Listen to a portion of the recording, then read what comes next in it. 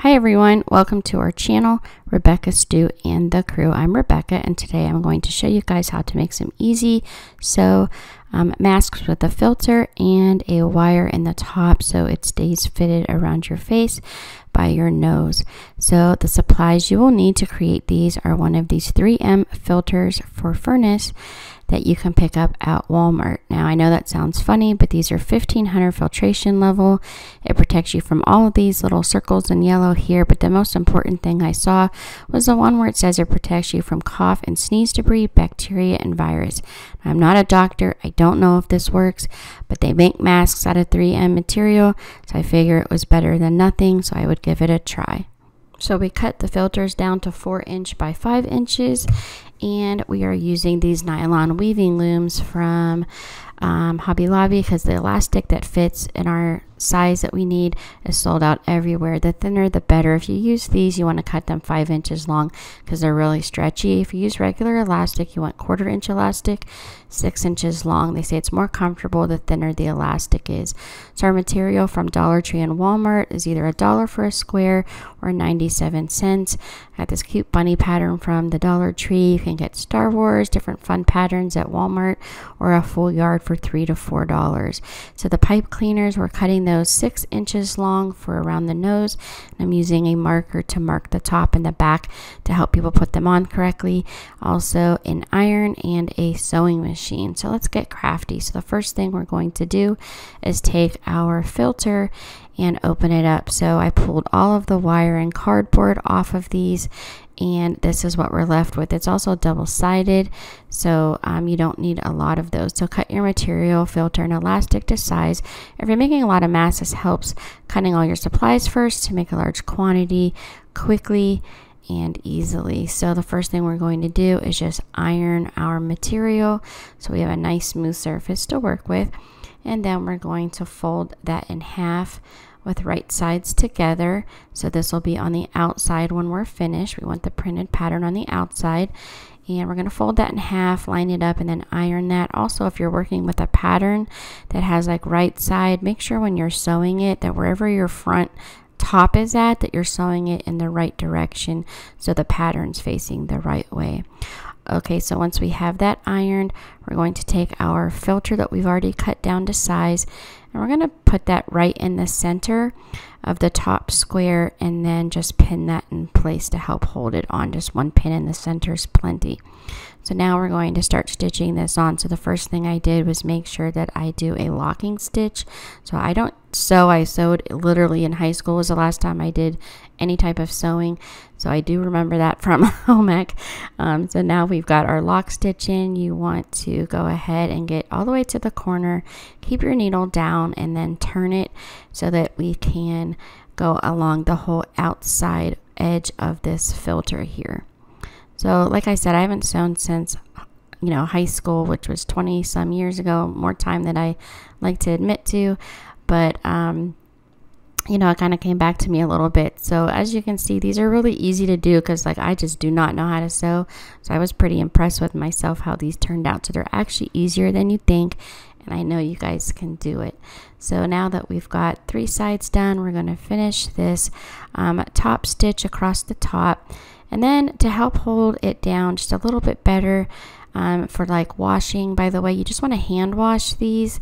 You don't want to put them in a washing machine or a dryer. It probably will break that little pipe cleaner that we're using as the wire for around the nose. And then you just want to have those air dry. So we're going to do a diagonal stitch all the way down across the center, and then we're going to go ahead and cut that thread after we lock in this stitch here, and then we're going to remove the material and just turn it around so we can do the diagonal from the other direction. So we have a nice X across the front of this filter to hold it in place. And then don't forget to lock stitch your corner.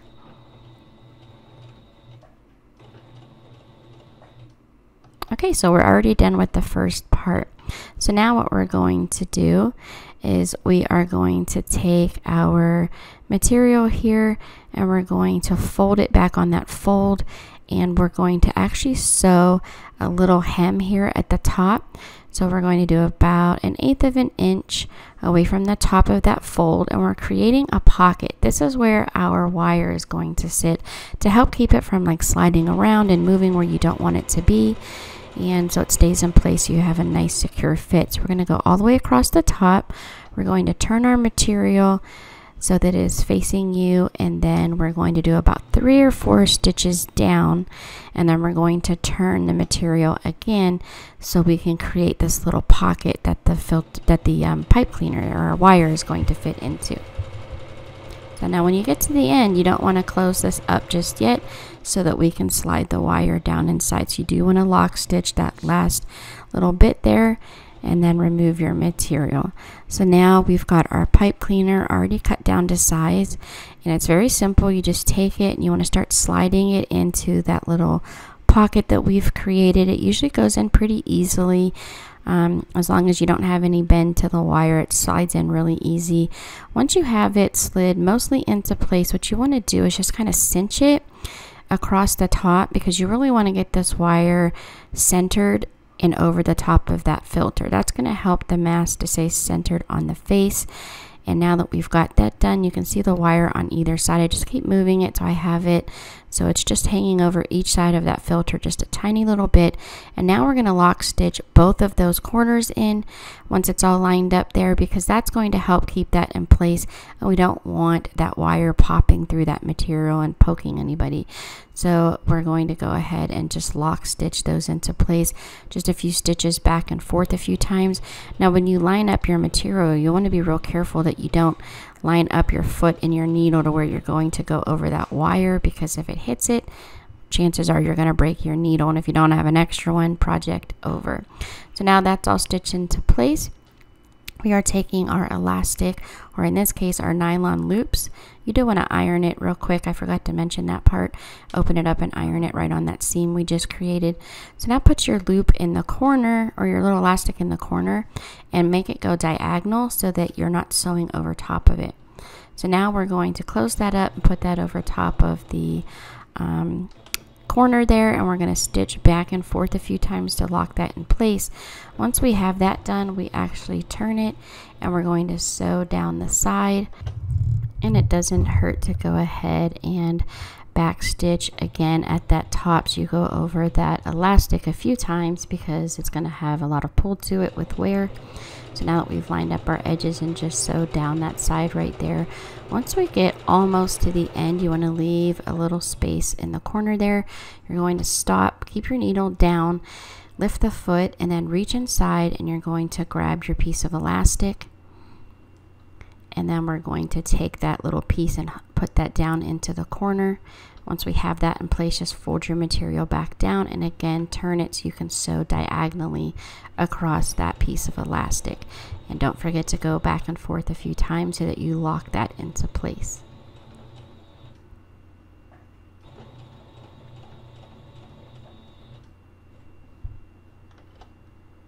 Now you're going to turn this, so we're going to stitch along the bottom.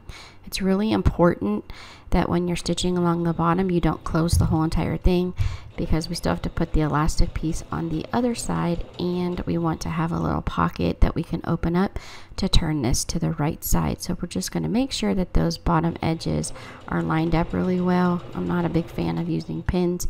I always forget they're there, and then, well, I used to always forget they were there, and I would sew right over top of those. So go ahead and lock stitch in your little stitch down here at the bottom, and then we're going to do the same thing to the other side. Take your elastic, stick it up in that little corner, fold your material back over, stitch diagonally back and forth a few times, sew down the side,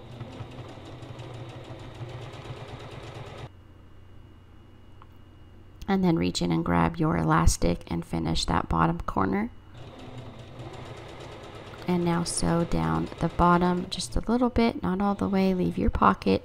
Don't forget to backstitch the end of your row. Now we're going to turn this to the right side. Once we have this all turned in, you want to really make sure you pay attention to your corners. So you want to just use either your finger or a pencil, just reach up inside there and fix your corners real well. You want to have a nice edge so that you can stitch around the outside trim of this to help hold everything in place and to just give a little bit more reinforcement to that elastic. I'm just afraid they're going to pop out if they're being heavily used, so I want to make sure those are really locked into place. So once I get all of my corners adjusted, I just want to take that top edge with the wire in it. I grab it and I just give it a nice pull and smooth that wire out. Got a little bit bent as we were flipping it to the right side. You also want to do that to the edges. Just kind of grab each corner and give it a quick pull. It helps line everything up. Then you want those little pieces of elastic to be towards the front because we're going to iron this and you don't want to go over these little nylon pieces. You'll melt them. If you're using elastic, I'm sure it's fine. So we're going to go ahead and iron all these edges to have a nice crisp edge, and this is what it looks like so far. A little crooked at the bottom, but like I said, I don't sew. So now we're going to start in a corner and we're going to lock stitch that, and we're just going to do a nice thin hem all the way around this mask. And the key here, especially at the bottom, is to close up that little piece that we left open to turn it right side. You want to make sure that those pieces of material are folded in and that you have enough to grab. So you don't want to stitch too high, just enough so that you're catching that material and you're closing that little bottom opening there. So when you get to the corners, just turn, you're lock stitching in those pieces of elastic. And when you get to the top, don't forget you have a wire there, so you want to go down a little bit, a few stitches, turn, go around the wire, and then turn and go back up and around.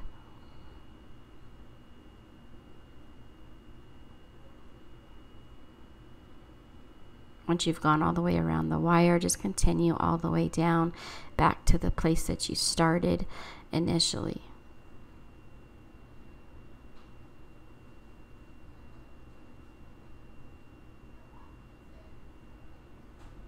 Now I've done these masks without the hem, and I think it just looks neater with it. That's why I do it. So now you want to turn it to the front is facing you. You pinch each side and just fold it up, and then you're going to put a pin on each side to help hold this little pleat in place. The pleats are necessary. You don't have to do them, but it's kind of necessary because it actually helps it to contour to your face so that it is going to stay with a more like snug fit around your chin and things. So you're going to do one more fold, and then you are going to pin that. Now make sure that you did it the right direction and that your wire is still at the top. And you're going to turn it upside down because you want the pleats facing you so that that presser foot doesn't get stuck underneath of the pleats. And then you're going to lock stitch this on either side and just sew right over those pleats. You don't have to go all the way to the top. You just want to go over both pleats and then lock stitch that into place, and you're going to do that on both sides of your mask. And we're pretty much finished here at this step. They take me about 10 minutes now that I've got practice. I press it, I mark with a little X on the back, that's the back and the top. So I pull it open. If you grab each side of the mask and just pull, it flattens back out, which is really nice. You can fold it and store it easily. Now, I've been making these with gloves on, and then I store them in some cello bags to keep them clean and sanitary. So my daughter Sierra, she looks a little miserable. She just had a wisdom tooth pulled, but she modeled this mask for us. You guys could see the side, how those pleats help to keep it around the sides of the face nice and snug, and pinch around the nose for that wire. And like I said, you want to store those if you're going to be giving them out to people or donating them so that they're clean. Thank you guys so much for watching. Don't forget to like and share this video, especially if you think it will help somebody. Don't forget to subscribe, and here are some other videos from our channel you might also enjoy. Please stay safe out there. Have a great day.